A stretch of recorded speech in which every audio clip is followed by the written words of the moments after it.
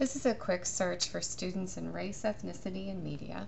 We're going to look at Factiva as a place to search for trade articles from industry publications and newspaper articles. There's more information about trade publications and popular publications on the library guide, so take a look at those for more information. We're going to search the example Boondocks, a TV show that aired beginning in 2005. And I'm going to combine that with the network that aired the show, so it's on Cartoon Network. I'm putting it in quotes so that Factiva will search Cartoon Network as a phrase.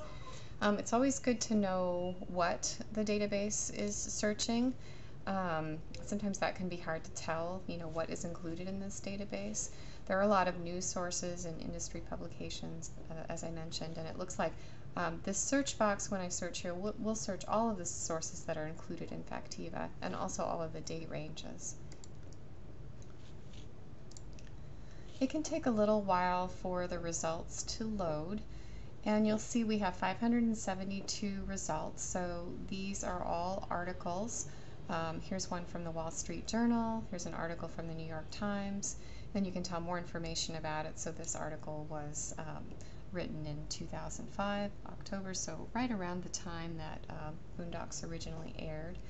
If you want to limit your results to that time period, you can just select the bar on the graph here, and that will add a limit to your search. So this is now the search results limited to January 2005 through the end of the year.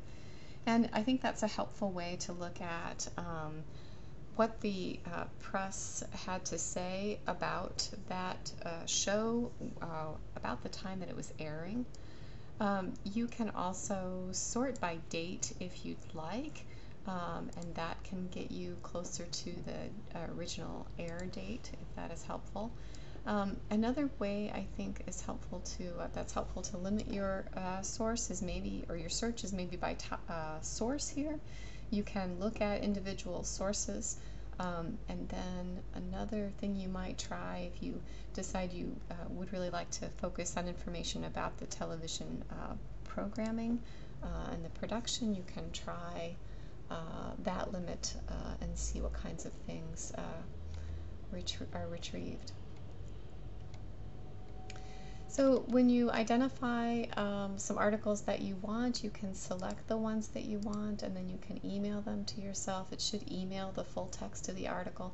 If you want to just review that full text first, you can click on the title, and the full text will be over here to the right. So that's just kind of a quick demo of this database. If you want to add or modify your search, maybe you have a particular audience in mind, you could add maybe some descriptions for the audience you think might have been intended. I put this in parentheses so that it will search either one of these terms and then combine it with what I've already included.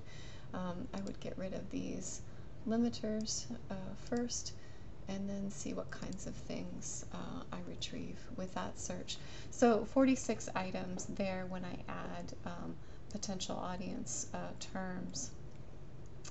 And then again, I could look specifically at television programming. So just some ideas about ways you might want to search. If you have any questions related to your topic or how to use any of these resources, feel free to contact me. My contact information is on the guide just on the right hand side. Good luck.